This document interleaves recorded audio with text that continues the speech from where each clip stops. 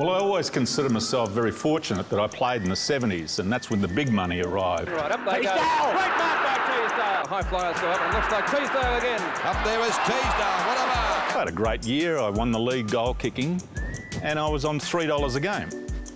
What? $3 was a lot of money in those days. Brownlow medal of 1977 to Graham Teasdale.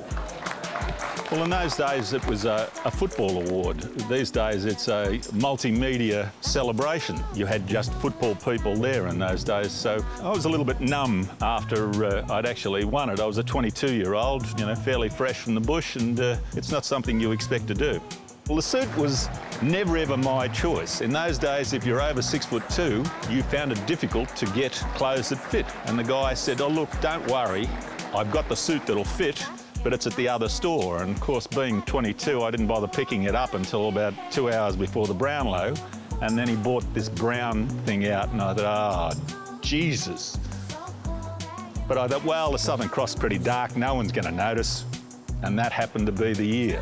The hipsters are starting to bring it back. It's good to see. You're always a Brownlow medalist. You know, different people have come up to me and said, well, you know, I kicked 6 goals in a grand final and nobody remembers me, but they always remember that stinking brown suit of yours. 3 cheers for the 1977 Brownlow medalist. Hip, hip. Hooray. We've got a regular club of just over 50. There's always 1 or 2 dies just to fit the new guys in. I think the league's organised that so they don't have to give away more than 50 groups of tickets.